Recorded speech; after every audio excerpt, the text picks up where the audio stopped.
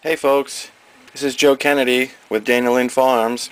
I want to show you our hatching operation as we hatch new chicks this spring for our free-range chickens. First of all, this is a styrofoam incubator and has some see-through windows and light can penetrate, so we have to protect it from the sunlight during the 21-day gestation period of the eggs, so that's why we have it covered with this.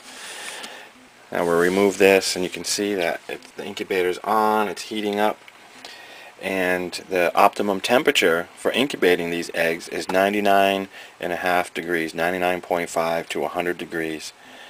And you want to maintain that temperature and also maintain a humidity level, so you have to be able to also have a little bit of warm water in there that will so you can have some humidity in there for the eggs. Alright, let's take a look inside the incubator. This is a Little Giant still air incubator, 40 watt, 110 volt AC. Real simple, real inexpensive, and real effective. You can see the temperature is right about 100 degrees, and we have several eggs in here. And you'll notice that there's an X marked on these eggs. In fact, there's also an O marked on the eggs. And that's because you have to turn the eggs every 8 hours or so, and you want to know what side the egg is on when you turn them. So you mark one side with an X and the other side with an O, usually with a lead pencil, something that won't contaminate the eggshell. You'll notice that there are some little reservoirs down in there. That's where we put the warm water to maintain the humidity level. And some of you, observant and also with good ears, may have just heard a little chirping or cheeping sound. That's because these eggs I put in just about 20 days ago. And we have one egg in particular that is beginning to hatch.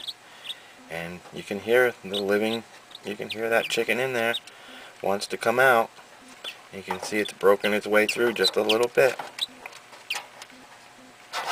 Just a little bit. See that little chicken in there. I'm going to leave him alone for a little while. Let him gather his efforts so he can bust out and into the world. So there you have it, folks. This is our little incubating method. We get new chicks in. After these are hatched, I'm going to put in another 20 eggs or so and hatch some more chickens. And we'll cover it back up here. The sunlight's not good for them when they're getting ready to hatch. Okay, signing off. I'll bring you some more video when the eggs are hatching more actively. Bye-bye.